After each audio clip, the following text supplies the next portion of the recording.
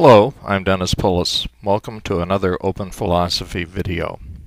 In this video we will be continuing our discussion of knowledge from the last time. In the next few videos we will consider knowledge as a human experience, as a relationship, as a sign of what is known, as causally engendered, as informative, and as true.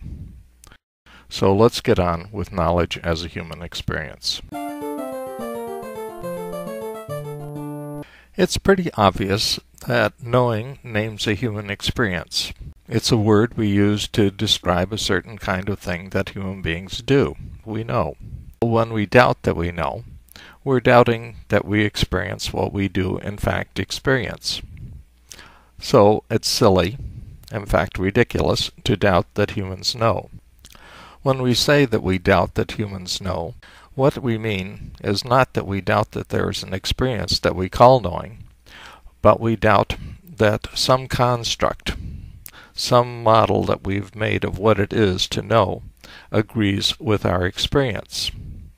So what we're doubting is not that we know. What we're doubting is the model that we've constructed.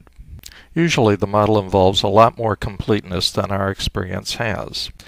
We consider knowing to be some kind of perfect activity in which we exhaust all that is to be grasped in whatever it is that we're considering. And of course, human beings don't have that kind of knowledge. There are always new things that we can discover. We know what we know, but there is a great deal that remains mysterious and that we don't know. The problem here is what I call the omniscience fallacy. It's using divine knowledge, which is exhaustive, as a model for human knowledge. And of course that's just plain silly. Human beings don't know in the same way as God knows, and it's ridiculous to expect us to do so. So the first thing that we have to remember about knowledge is that it's a human activity and subject to all of the limitations and foibles that human activities are prey to. Now let's consider a simple example. Suppose that we're looking at a little grain of salt.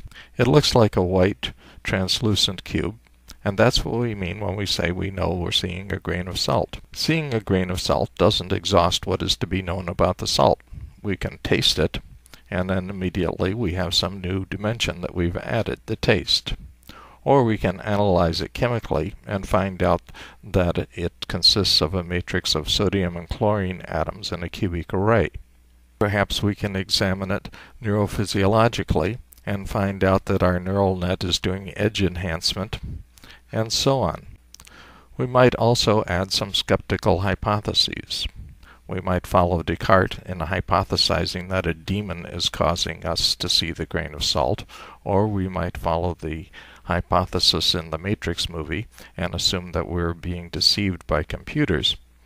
But these hypotheses need to be tested in the same way as any hypothesis. If they're not falsifiable, they're not scientific.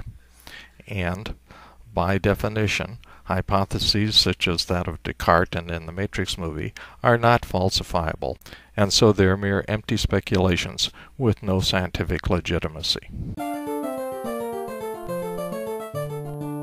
Next time we'll be continuing our discussion of knowledge by considering knowledge as a relationship.